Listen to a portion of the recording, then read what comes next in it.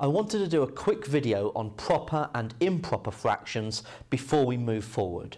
So you should know that from GCSE and Key Stage 3 that proper fractions are those where you have something like this. So 2/3 or 4/7 or 81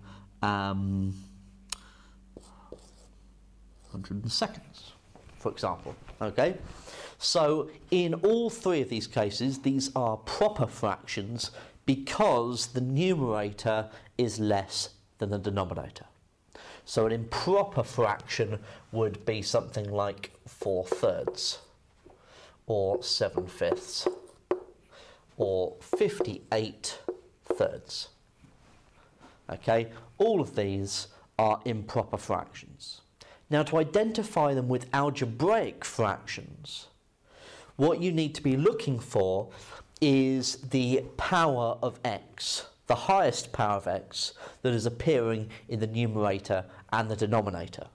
Okay, so what we would consider to be a proper fraction for algebraic fractions would be something like x plus 1 over x squared minus 3, for example. That would be a proper fraction because the power of x, the largest power of x, is in the denominator.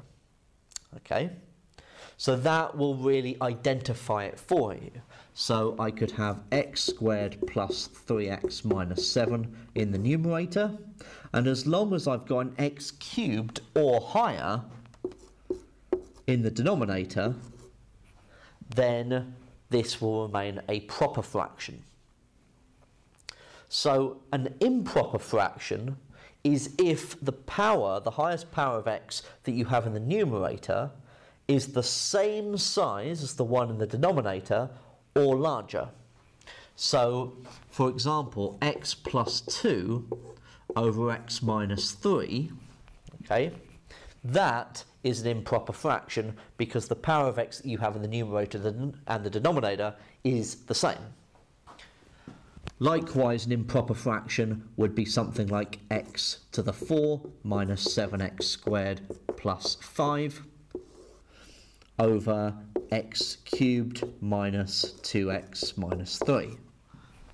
Okay, so this is an improper fraction because the largest power of x is 4 in the numerator and 3 in the denominator, so the large one's in the numerator.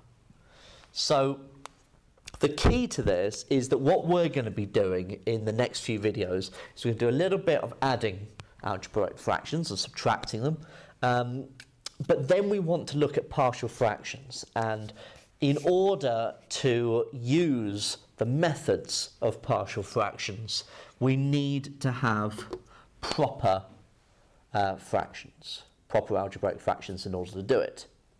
If we had an improper fraction like that, which we will see at the end of this set of videos, is we would need to use polynomial division first to break this improper fraction down into a whole bit and a proper fraction remainder.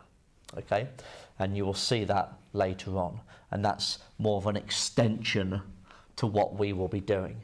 Our main focus in A-level maths at this stage is to focus in on proper fractions.